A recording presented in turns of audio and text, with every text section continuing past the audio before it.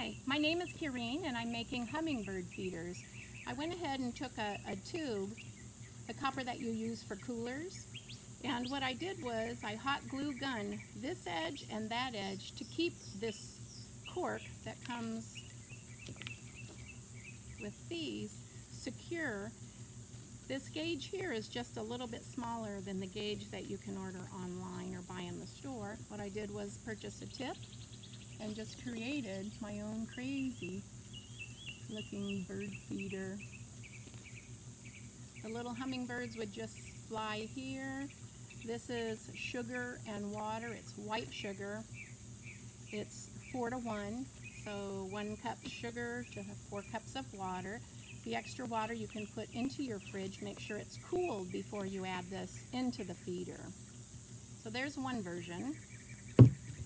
My second version, I have a bottle here, and what I want to do is fill it all the way to the brim. I'm going to lightly tap to get any bubbles out. The bubbles is what's going to release and create a vacuum. If you don't fill these bottles all the way to the top, this has a tendency to pee out, and it empties your sugar water instantly.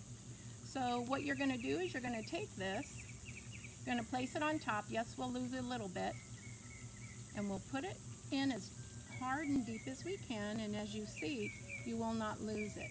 But let's see if it works. If I pour some of this out and maybe leave it at this distance, which we definitely don't want to do, I hope it doesn't prove me wrong, but it might. Usually because there's not this tight vacuum, it will drip. It will drip out, and it will drip out until everything's gone. You can see up close that it's dripping out. So the whole goal, before you even hang your feeder, is to make sure it's all the way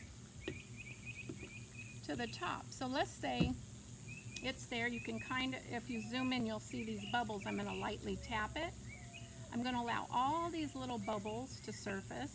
If I were to put a flat sheet of paper or a tissue here, it would get wet. That's how high you want to fill this. Once all these bubbles rise to the top, which could take a minute, you'll take a tube, actually anything that you want to add. This little cylinder will fit very tightly in there, so my bubbles are just about done. What I'm going to do is use my thumbs. You'll feel and see the water rise. Just going to secure it just a little more. Turn it over, and there's zero leaking. That's what we want, zero leaking. So if you're interested in hummingbird feeders and you have questions, you can text me at 520-327-4649.